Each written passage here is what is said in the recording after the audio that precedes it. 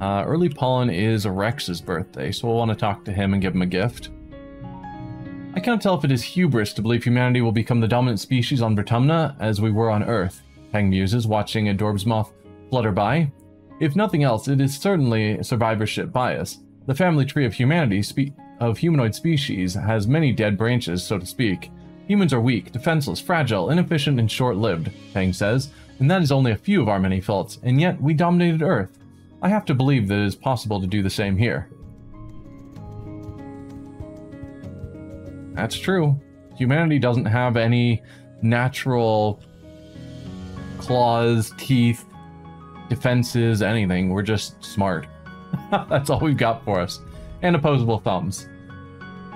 Do you ever think about Tammy? Cal says, as you both lean back against the fence and watch the shadows creep across the garden path. He takes a long pull of his canteen and sighs. I don't know. I don't want to be a downer, man, but it's so sad, you know? It's been, what, 7 years? He scrubs his hand through his hair. We're all totally different people than we used to be. I wonder what kind of person she would have grown up to be. It's a good question. Maybe if we run through another life, we can find out. Food! Cal grabs the fruit out of your hands, then remembers his manners. He gives you a big hug. Thanks, Selene, I'm starving. How did you know? It's hot and humid inside the geoponics bay, making your clothes stick to your skin as you look around for Cal. Eventually you see him, his back turned to you as he lifts bags of fertilizer into a wheelbarrow. You call out to him as you approach, and he turns to you with a beaming smile. Selene, he greets you. I was hoping I would see you today. Pseudonym says that humans also have unique shoulders for accurate throwing and persistence hunting. That's true. As you open your mouth to respond, you hear a quiet crack and a hiss from nearby. Oh dude, watch out, Cal says, stepping between you and what you realize too late is a humidity sprinkler. Cal laughs as he's blasted by a cloud of mist. For one perfect moment, he looks as if he's been outlined with 1,000 rainbows. Ah, dip, Cal whines, smiling as he shakes out his hair and flips it back over his shoulder. I should have let you take that one, but your clothes would have gotten wet.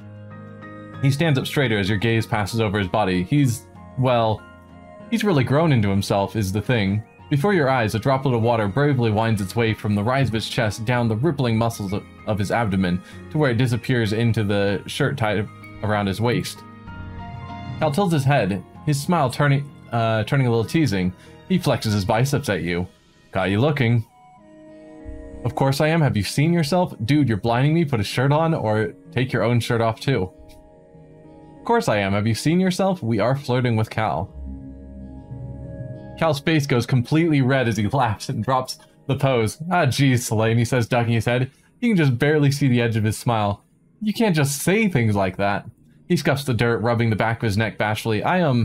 He starts, then laughs again. His smile turns soft. I like your hair. It's really pretty. You really caught him off guard, but he doesn't seem to mind. Cal leans in. Can I tell you a secret? He says. I'm not actually too hot in here.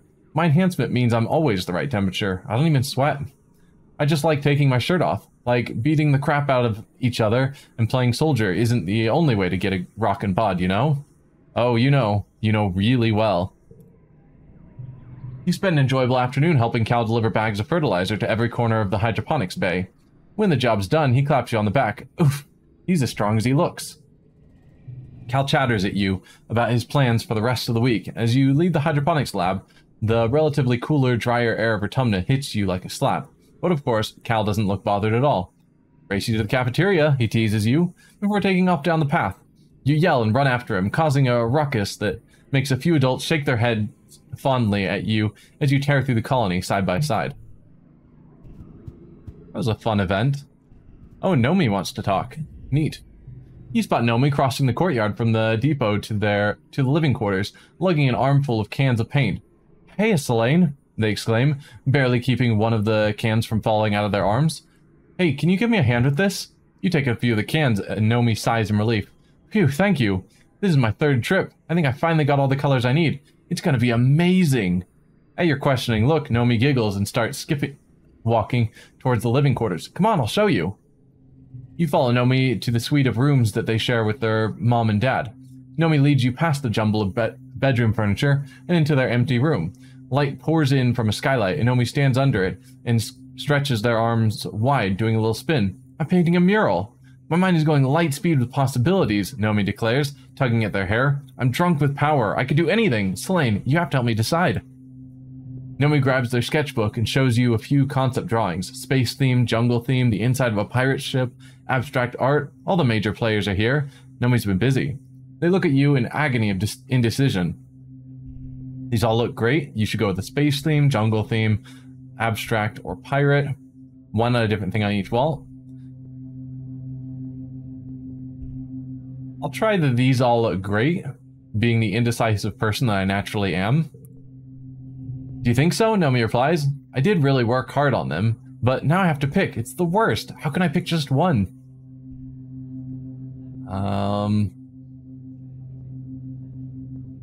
Space theme, jungle theme. I think they'd like the pirate ship. Like, space is too normal. Like, for me, space would be cool because space is so impossible. But they lived on a spaceship for most of their lives. So yeah, we'll go with the pirate ship. I know, Nomi exclaims. It'd be like living in a hologame, like a role-playing thing.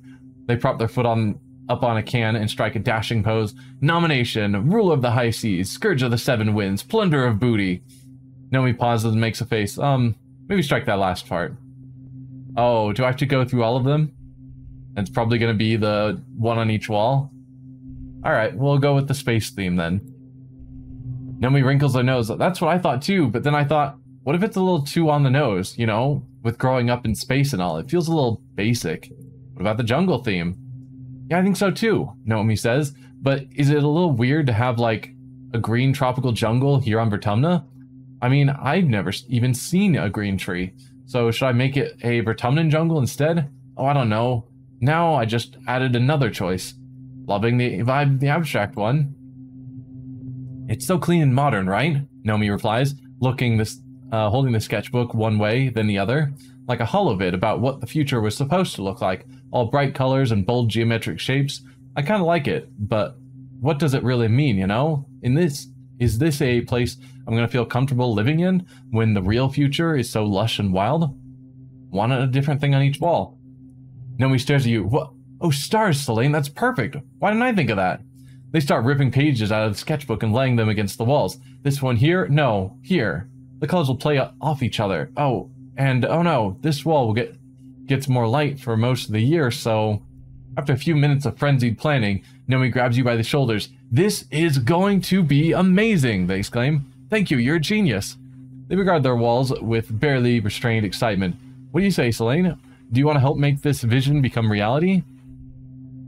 We have Creativity 41, so totally, I know what to do. You're something of an artist yourself, after all. You and Nomi get started transferring their sketches to the wall. After a few minutes of supervising you, Nomi steps back and lets you use your imagination to figure out the rest. You're really good at this, they declare. Have you ever considered becoming an artist, too? No, creativity is one of my worst skills. For most of the day, the room is total chaos. Nomi assures you repeatedly that this is part of the experience. As the second sun is beginning to set, you step back and take a look at what you've accomplished. It's really nice. Only you and Nomi could have made such a discordant composition come into harmony, and the result is a bedroom that's not only unique and inspiring, but bursting with the love that you and Nomi share for both each other and your art. Nomi starts hammering the lids back on the paint cans, while you collect the brushes for washing. Thank you for your help, they say. I definitely couldn't have finished this without you. Nomi's stomach rumbles and their eyes go wide. I'm starving, they exclaim. Did we work through dinner? You don't need to check the time on your holopalm to know that Nomi is right. Your stomach grumbles in solidarity. And Nomi laughs. Okay, let's grab some grub, chum.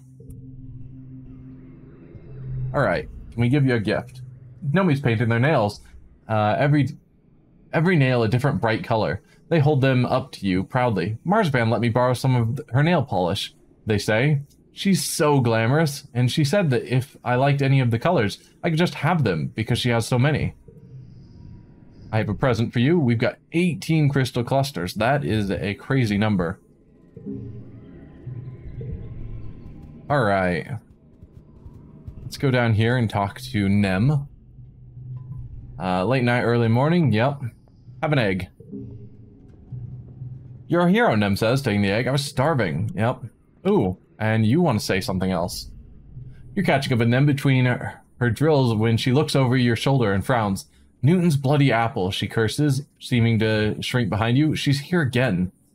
You turn, and at the other end of the garrison, you can see a small crowd of young soldiers forming around Chief Steward Antecedent. She's handing out lunch tiffins and doling out hugs to anyone who comes within melee range, which is quite a few of them. You've noticed just from hanging around the garrison, even some of the transplanted Helio soldiers have started calling her Auntie. This must be why. She comes by every couple of days, Nem grumbles, like we're still kids in the creche playing in her skirts. It's so disruptive.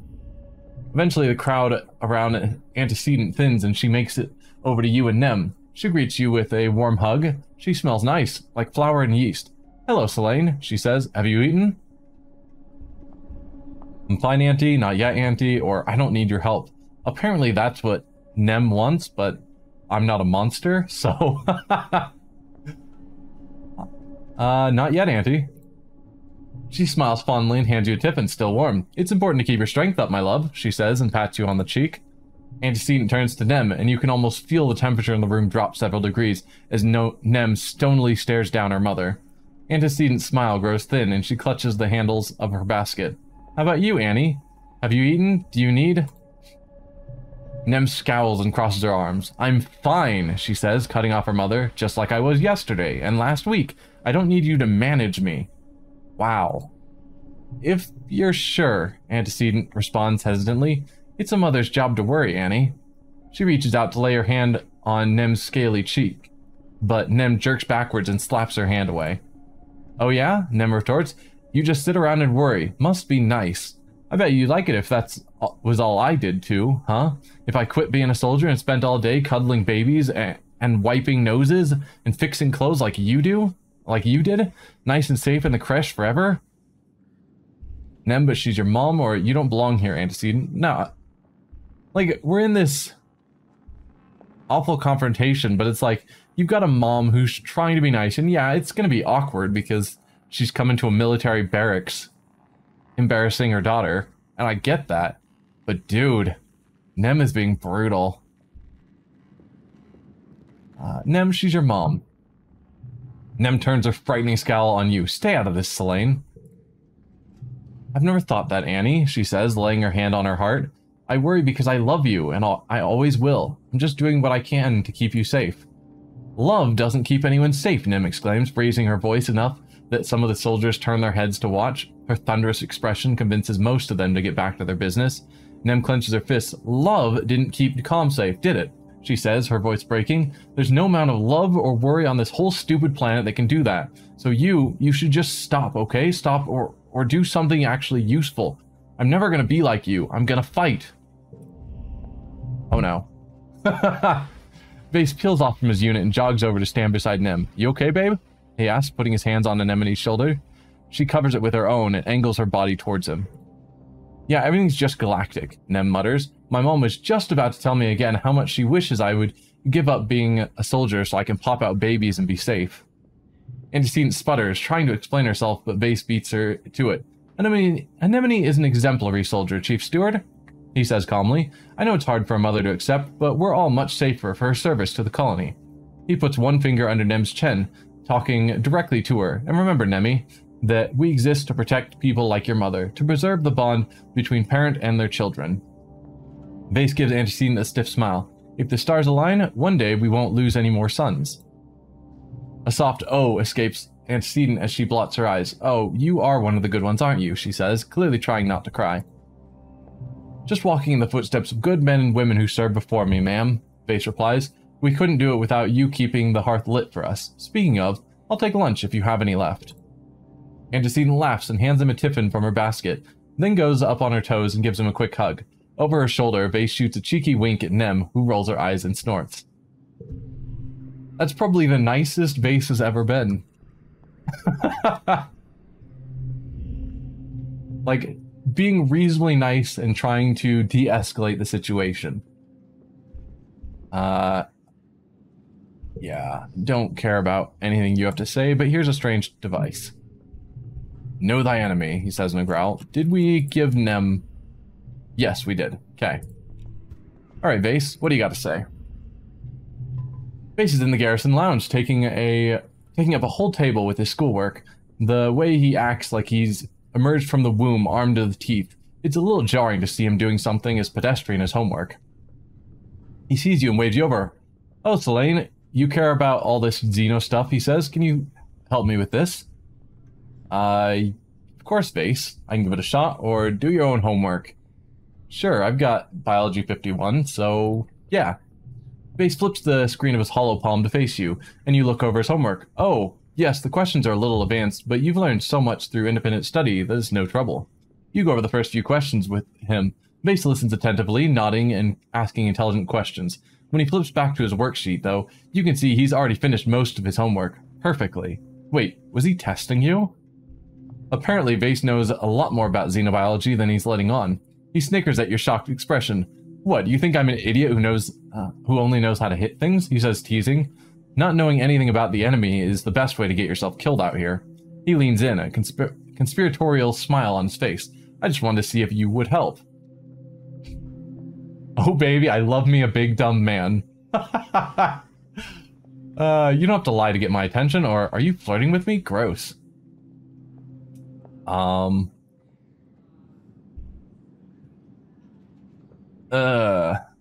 don't want to insult him because we're trying to become his friend for whatever reason. Definitely not flirting. So we'll go the middle option, even though it does sort of annoy me as well. You don't have to lie to get my attention. Oh yeah? Vase says, it worked though. You know, Vase says, I actually thought the xenobiology stuff was going to be hard. First thing I did when I found out I had to take Xeno B was go to that hippie Cal to see if we could work out a deal. You know, he does my homework, I get the guys to lay off bugging him about how he's a prissy little guy, that kind of thing. Vase scoffs. Gotta hand it to the guy, he can get loud when he's angry. He said we're a bunch of violent, thoughtless thugs, and he hates us and everything we stand for. Can you believe it? He wouldn't be able to waste his time buggering float cows or whatever he gets up to in geoponics if it weren't for soldiers protecting his stupid butt. He can be the king of Knoll Hill if he wants to be, Vase concludes, shrugging. I don't need anyone's help.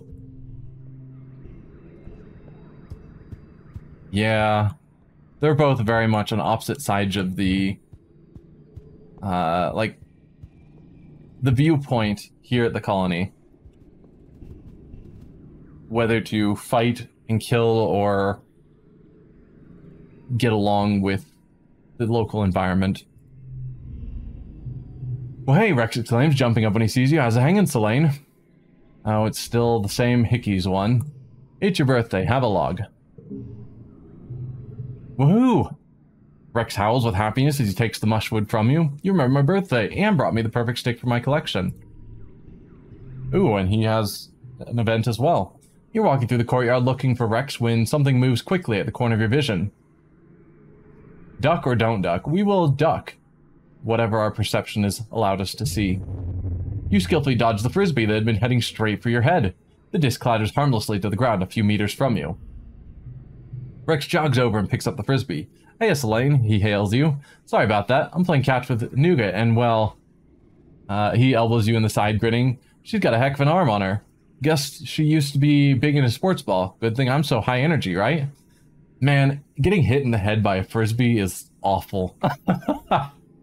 When I'm not working with the construction crew, I've been helping take care of the kids, Rex continues, spinning the frisbee on his fingertip. Nougat said she misses the creche. You know, the heliopause doesn't have one. Instead of all the playing together all the time, we stayed in our own discrete family units when we were kids. I'm an only child, so I would have loved your creche. Hey, you hear Nougat yelling. Throw the frisbee, she pouts, as she runs up to Rex. Stop talking to your boyfriend. Boyfriend, Rex exclaims and mocks affront. What I do with Selene is none of your business, Squirt. Rex grabs Nougat around the middle and zooms her around like a spaceship. Nougat screams in delight, kicking and flailing until Rex sets her back down on her feet.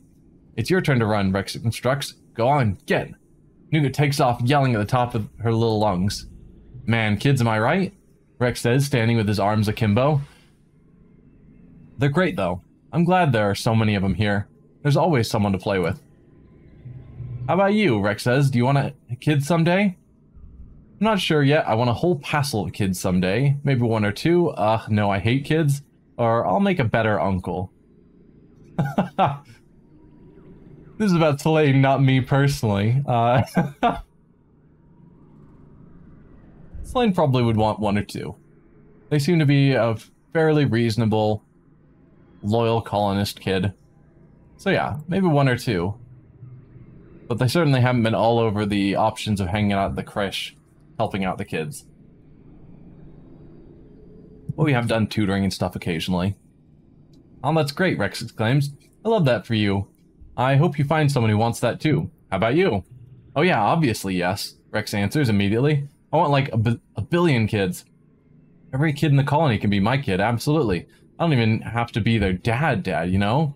Who cares about genetics or whatever? He looks over to Nougat, who's waving her arms, agitatedly waiting for Rex to throw the frisbee. Rex does, and boy, does it go far. Nougat takes off running again as it soars over her head. I just want there to be kids everywhere. Rex finishes his thoughts. Lots of kids around means that the community is healthy and everyone is at peace, and people are optimistic about the future. Plus, kids are just so great, Rex adds. I love making silly faces at babies and crawling around on all fours with toddlers and wrestling with the bigger kids and helping them with their school and stuff. It's fun. Rex scratches the back of his head. On the Helio, we were kind of expected to stop playing so much when we started the education program, he says, and any playing we did was supposed to be like sports and endurance and real future soldier stuff. Sometimes I wish I could get a do-over on it, Rex says. Like, if I could go back to before everyone cared about their big guns, I'm just gonna skip that. Kids don't care about that kind of stuff, he continues. They're just innocent, pure of heart, you know? They don't have all of these, he gestures roundly to his own head, thoughts, I guess? It's at this moment that the frisbee reasserts itself as an equal participant in the conversation. Rex's attention goes to it immediately, his ears perking up as he leaps up and catches it before it can menace you again. Ha! He laughs, his thoughtful mood broken. That was close. I'm gonna go back to playing with Nougat before she hurts someone. Nice talking to you, Selene. Alright. Yes, we've read that. Now, hugs incoming. Gotta go through all of the options. Mars is fanning herself with a well-manicured hand. Ugh, she says, can we turn down the heat on this whole stupid planet? It's either hot and dry or cool and muggy. I'm tired of it. Here's a flower for you. A flower? A cheap gift, but I suppose it will look good in my hair. Thank you. Ooh, and we get her next event as well. We've been getting a lot of events lately. You find Mars frowning over a textbook on her holo. She flips through the pages with growing disgust until finally she gestures angrily to dismiss the screen and then drags her hand down her face.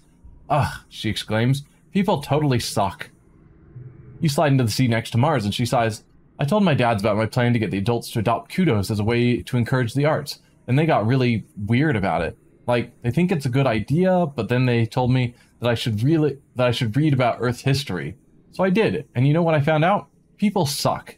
The whole reason we left Earth was because trading money for stuff was a bad idea. It made a few people rich and everyone else poor, and it destroyed all the culture, and people fought and killed each other over it.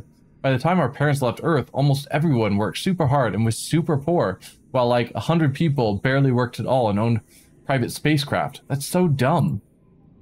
This colony is the closest humans have come to income equality in thousands of years, but we don't have any passion. The Earth's history is full of people with passion who ended up turning into supervillains while everyone else starves. Mars says, crossing her arms. Is that all we're capable of, really? She looks at you intently and puts her hand over her heart. I'm a passionate person, Selene, she says. Is being a despot all that I'm capable of? There's nothing wrong with passion, or you're going to have to work at it. No, there's nothing wrong with passion. Oh, that lowered her friendship. Mars purses her lips. I agree, but no one can be right 100% of the time.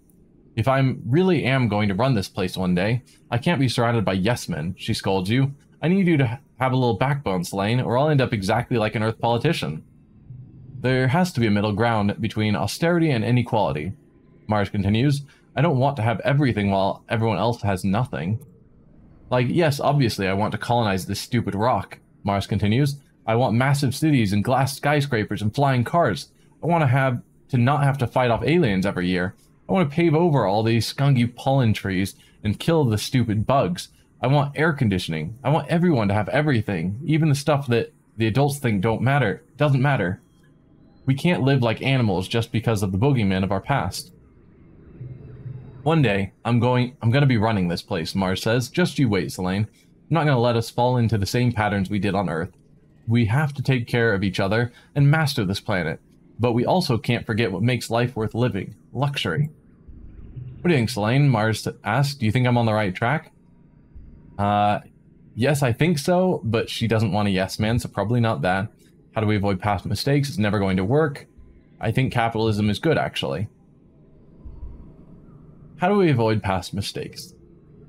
Well, I mean, Mars starts, then furrows her brow in thought. I mean, I guess I thought because we're already starting out equal, people would just be better. She frowns. You're right. It seems like wishful thinking, doesn't it? Well, at least I have you to bring me back to Earth. I mean, Vertumna. Mars smiles and claps to your shoulder. Thank you, Selene. You always think of things I don't. I really appreciate that about you. Alright. Any collectibles out here? No.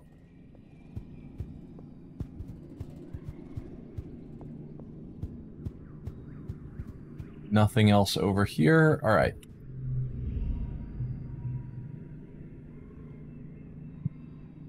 We've read that one a million times.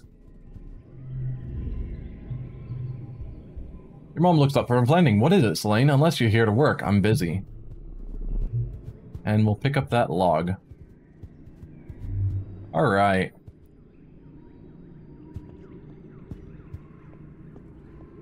Probably do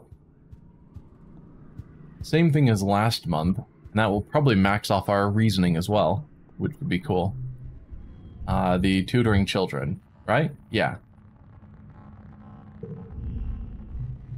Today you're tutoring Nougat and a couple of younger kids in ancient Earth geography. They're learning the names of the countries by pointing to them on maps and saying a few facts about them. It seems kind of pointless to memorize places that these kids will never see, but it's not like you can teach them much about Vertumnan geography yet. You're still discovering it. Billions of people? Nougat says, skeptically squinting at a hollow projection of Earth. How do they fit everyone into one little planet, with all the trees and animals and stuff? Was it like one big colony? Tell her the sad truth, lie and make it sound idyllic, or dodge the question. Learning about Earth 2 is a 7-point card, telling a gentle tale. This is the better card, and I think it is the better answer. The more truthful answer. You give Nougat the little kid version of the truth that you learned as a kid. You tell her life on Earth was brutal and hard. Humanity destroyed the environment and fought over what was left. There were no trees or animals left. Not as many as there should have been, anyway. Most people were poor, hungry, and sick, and the ones who weren't kept all the nice things for themselves. At least your parents were lucky to escape on the stratospheric, and you were lucky to be born on it.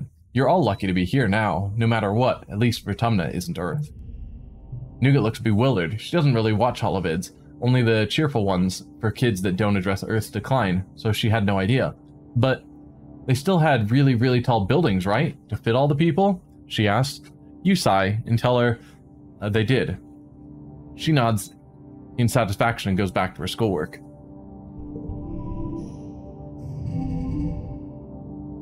Yeah, hearing about the destruction of the Earth would be hard to take in.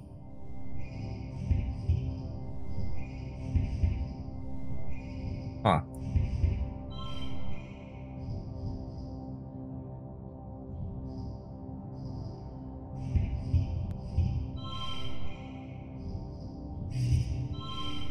Oh yeah, that's a +3. Wasn't even paying attention to that. Could go with that, then. Yeah.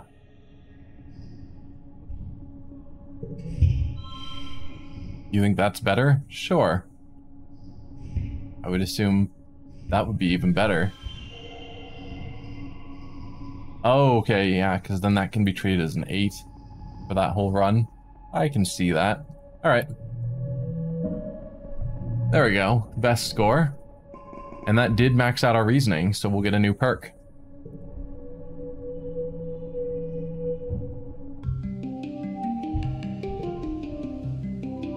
New perk.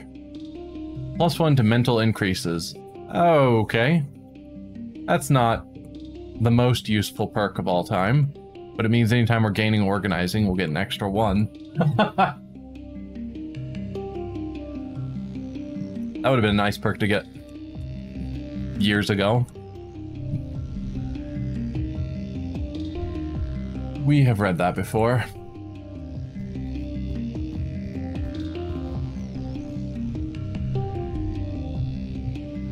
Cal's hauling a huge bag of fertilizer, the muscles in his arms bulging as he staggers past.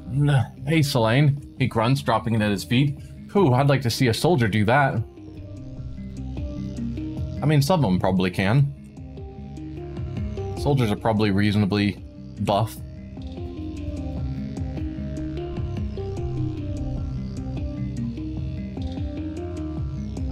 We have read that. Nem seems troubled. How do you know if someone still likes you? She asks. I don't understand this dating stuff. Well, since it's giving us options to flirt with Vase, unless those flirting attempts botched horribly, I assume he is willing to flirt with other people, which is a bad sign. Nomi is sitting in front of an array of holo screens, all displaying different tutorials for various crafts and hobbies. I was thinking about learning something new, Nomi says, poking their finger into their cheek. It's not enough that I already know how to draw and write and play video games. I could learn to knit, or sculpt, or make jewelry. They think about this for a second. I know we can just narrow print stuff like that, but it's nice to make stuff with your hands, right? Yeah. You spot Rex lying in his makeshift hammock, and he's not alone. He shushes you as you approach, placing a finger to his lips, indicating that the person snuggled up under his arm is fully asleep. Hold on to the hammock, he whispers. I'm gonna try to get out. Between the two of you, you manage to get Rex out of the hammock without waking his sleeping friend. Rex looks a little tousled and kiss-bitten, and his eyes are bright with mischief. I tired him right out, he mutters.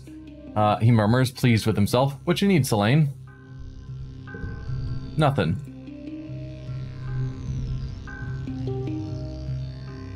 We've read that one about organizing the arts on Vertumna. Don't think there's going to be any new collectibles. There are not. And still no dis.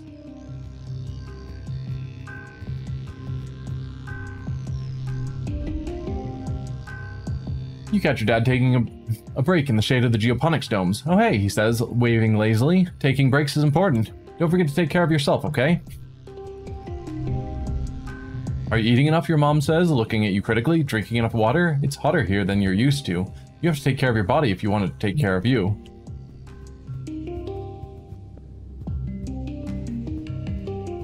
Alright. We don't really need to do anything else in engineering. Actually, when we were looking at jobs to do, I don't think I checked the barracks at all.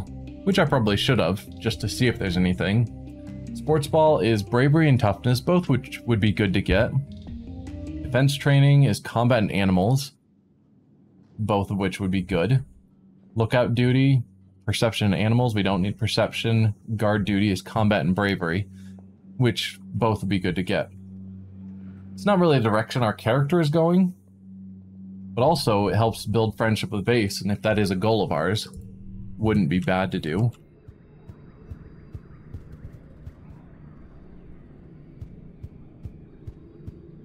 Let's see. We look at collectibles. We could still use... I guess roots are only for Dis and Tang. And we don't need to give gifts to Tang anymore.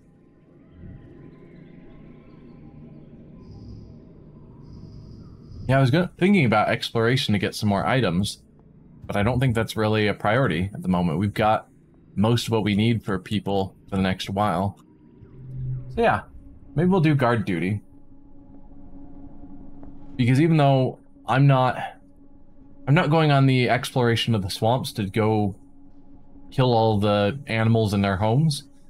We have helped out with guarding ever since we were a child. So continuing to train for that makes sense.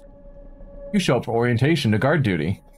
As I just said, we've been helping guard the Every Glow since we were a child, and yet now we're finally getting oriented to be a guard. Finally making it official. You show up for orientation to guard duty. Vase and Nem are here as well, listening intently to Security Chief Rhett, as he teaches you the specifics of colony defenses. There's the walls, of course, and the lookout towers and the robotic turrets. There are obviously weaknesses, like the gates, and the less obvious ones, like the pipes that divert runoff water away from the colony. And there are high-priority targets, like engineering and geoponics. You're surprised to learn that the living quarters are considered lower priority. Duh, Vase mutters. During an attack, everyone's supposed to be defending the colony, not hiding under their beds.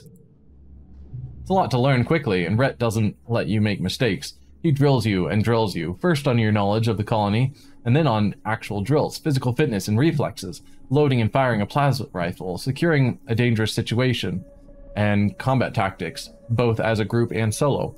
If the lookouts on the walls see anything, you'll be the ones to shoot it, he says, as you struggle with the reloading of the cartridge in your plasma rifle. There might not be time to wait for backup. You have to be able to make and act on the right choice without hesitation. He looks you right in the eye.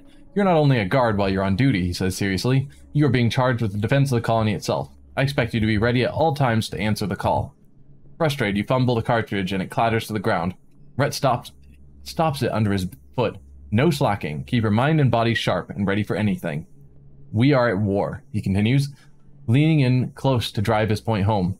He's been saying that a lot recently. He really believes everything Lum says about the outside world. Rhett leaves you to figure out how to reload your plasma rifle on your own. Vase is already finished, of course, but Nem stops what she's doing to help you. There's a latch here, she says, flicking it with her thumb. If it's deployed, you can't click the cartridge in. Got it? You nod. It's easy when someone actually shows you how. She's kind of intense.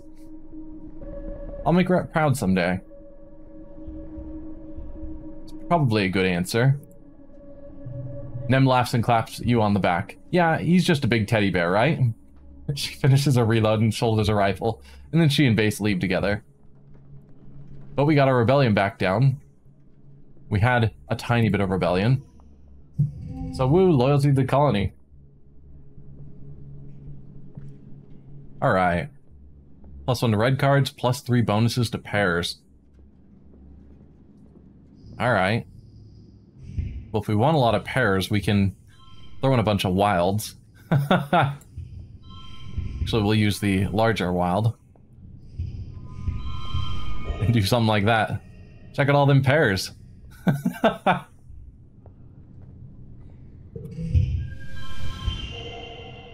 Alright, fine. Really, all those blue is better than tossing in a 13. No, it's not. I was gonna say, that's insane. What if I put this in? No, so that 3 wild is still better. Okay. Well, I'll take the win. Not the best. We could have gotten all the way up to a 70, wow. But a bunch of combat, a little bit of bravery. Nice. We're starting to get pretty stressed out. Late Pollen. No one's birthday. Yeah, we've read that. You catch Nem around the side of the garrison, leaning against the wall with her eyes closed. You call her name and she jerks awake, her hand going to her rifle. What? What? What's going on? Are they here? You need to get more sleep. You're starting to crack.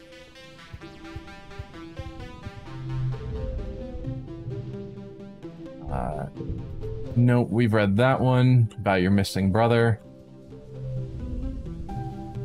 Cal's doing yoga.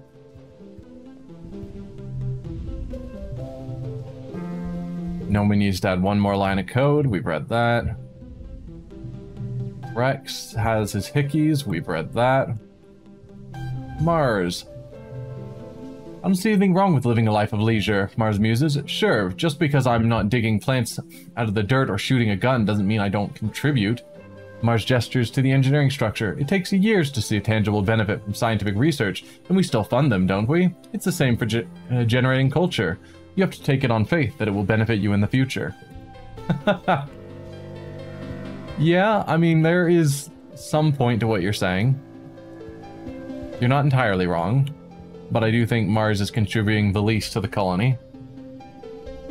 Your dad takes a big breath, holds it, and lets it out again. Never thought I'd be able to breathe during Pollen, he says with amazement. Instance is really a miracle worker, and you too, kiddo. Without you, who knows how I'd survive. Don't you have something you should be doing right now, Selene? Alright. We also were wanting to do... Was it tend the animals? Animals and empathy? Yeah. Mix it up a little bit. Yeah. Animals and empathy. You meet your dad by the animal pens, fresh and ready for your first day on your new job. Your dad laughs at your clean clothes and your scrubbed face. Oh, pumpkin. I'm sorry to tell you that you're a little overdressed for the position, he chuckles. You're gonna get dirtier than all heck today. Go on, put on these overalls and let's get to work. You change and follow your dad to the float cow pens. He rubs their noses as he points out their names. I know they're cute, but these ladies aren't pets, he says. They're livestock. And more than that, they're not really domesticated like our animals back on Earth. They're more like tame. We give all the animals lots of room to roam, and we feed them well. They're not gonna get chased down and eaten by bigger animals, and we help them if they're sick. It's a pretty good deal, I think. But they're still pretty wild, he says. You gotta be careful with them. He leans his elbows on the fence. We're pretty lucky that Vertumna has herd animals, he says. Makes it a little easier. We'll probably have real domesticated animals in a couple hundred years. Well, kiddo, your dad says, spreading his arms. We've got all these animals. What do you want to learn about first? Bristle slugs, the float cows, the squeeger, the sugar bugs, the trippets. I don't think we should eat animal stuff. I guess we'll start with the bristle slugs. Oh yeah, we've got a ton of them, he says. They're great, slow and gentle and easy to catch, which you already know. Don't let the spikes fool you. They're actually really cuddly, and don't mind it when you pet them. It actually helps them. In the wild, they'd be scratching up on all sorts of things to knock off those itchy berries. He scrunches up his nose. They're not really berries, they're more like eggs. Well, they're like berries, though, because they're sweet, and you know what? Never mind. Vertumnan animals are pretty weird. The float cows. The float cow you captured is still here. Look, there it is, he says, gesturing out at the herd. You squint and try and follow where he's pointing. Eventually you see it. Wow. It's much bigger than when you saw it last. It's been eating well. And guess what? Your dad says with a grin. It was pregnant. See all those little floaties? Our first babies. You smile as you watch the float calves bob alongside their mother. We figured out that if we keep feeding them what they'd be eating during pollen, they'll keep making milk year-round. He continues proudly. It makes them heavy enough that they don't float away. Otherwise, we'd have to keep them on leads like balloons. Squeeger. Oh yeah, queen bee. Your dad says excitedly. Well, she's more like an ant. Not that you know what an ant is either. Well, never mind. She settled in great, he continues. We've got her rooted now, and she's all ready to start having her own little squeegers. And then those guys are gonna do most of the work caring for her. She's a little grumpy, but I'd be pretty cranky too if I had to stay in one place and lay eggs for the rest of my life. You'll be responsible for squeezing that royal jelly out of her. Glad it's you and not me. Careful of the acid mist. Sugar bugs. Your dad takes you to the row of crates where the soft, squishy sugar bugs are all clumped up together in the moist muck. These guys are pretty cool, he says, picking one up. It perfectly fits into his palm. They're a colony, just like us, and if you tickle them, you get... He brushes his finger along the top of the sugar bug, and a little jet of gooey stuff comes out. Sugar bug syrup, he says. Pretty neat, right? And the trippets. No joke, we thought these guys were just plants for the first couple of years. Your dad says. We transplanted them from the wild into the greenhouses, but I guess that was just part of their life cycle, because it turns out they're sentient and can move around and stuff. We moved them out of the greenhouses into the barns, but we don't really treat them differently. They still mostly just sit there. Well, let's get started. Great, your dad says, clapping you on the back. That's the kind of energy I want to see around here. We need someone to muck out the float cow stables. They might float, but their poop sure doesn't. He hands you a shovel. Have fun. Alright. Just toss in some big cards. Cards with the gems are wild and neat. We don't have any yellow, so I don't have to worry about that.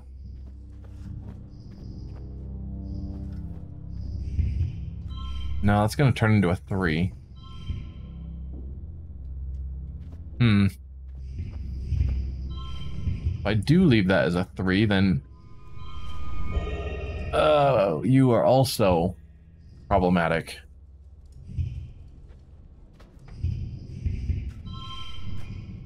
Alright, there we go. I'm happy with that.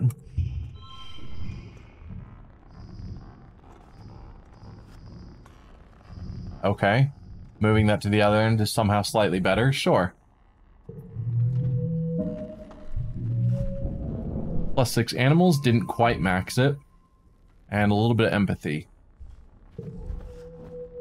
Nice.